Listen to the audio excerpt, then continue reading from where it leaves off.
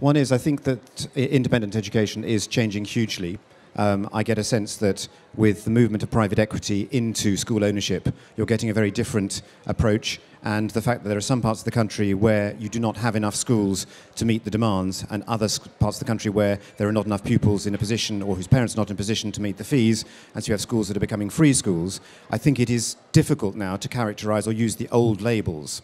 And so I think if you're geographically attached to an area, then you need to sort of almost tear up the rule book, or tear up an old rule book and be using school guides and local knowledge, and also visiting to say, well, if this weren't an HMC school or whatever branded school, would I still be happy? Or is, when you go through the doors of an HMC school, so headmasters and headmistresses conference school, do you feel that it actually lives up to your expectations?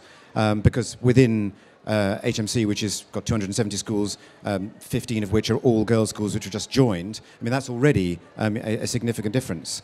And then secondly, how are the schools run or governed? Are they charitable institutions with a strong move towards meeting their public benefit willingly, or are they effectively commercial enterprises which are very customer-orientated and willing to move with the times? So if they find people are all coming in and wanting to do something different, they'll start to do things differently. So I would encourage a bit more open-mindedness, and while I don't mean that anybody here is closed, but the shorthands that we have used in the past, I don't think are going to continue to work over the next 10 years.